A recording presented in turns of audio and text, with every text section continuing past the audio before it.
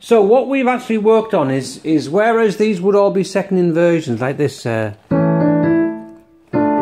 really tough because you're having to move up, we're actually going to drop that first note and actually harmonise them as root chords like this, but just play the two notes.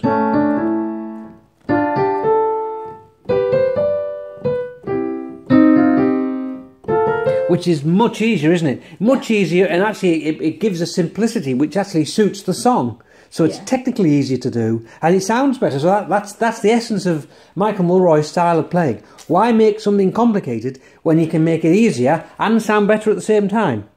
With the arpeggio on the left hand, you see, you don't need to put in all three notes of the chord.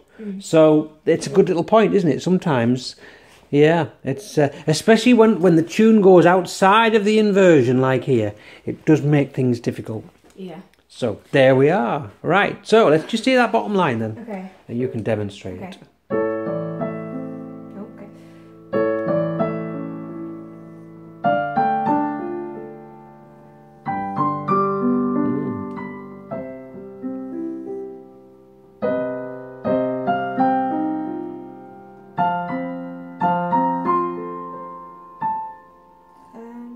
B flat. Yep. Right, you haven't got time for that. It's going to be a B flat. Do exactly what you did. Stop. And then E chord. Straight, because you've only got 2 beats. Yes. So you need an E. It's going to be E. What? E. Just never mind what. Just play E, D, G sharp. E. What? Yes.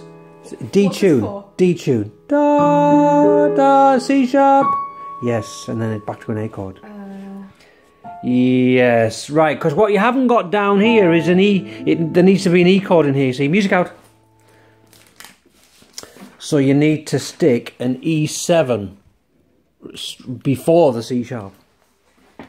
Yeah, yeah, E7 right there, which is fab. Okay. Yeah.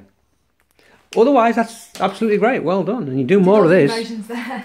No, great, yeah. It's great. It's creative, isn't it? And to see something like this that you've done yourself and lay it all out. Would I like still do the chords for the whole song, or would I just do 2 notes like I did for the last line? No, that's just for the. No, everything else was fine. It was just for the right hand. Okay. So just put these above. Put roots. They're all roots, aren't they? Apart from root, yeah, root. Root. Right, and right here we can add a little note. So go from there, and that's a that's a first. Is that a root? It's only a single note. Don't worry about that. Okay.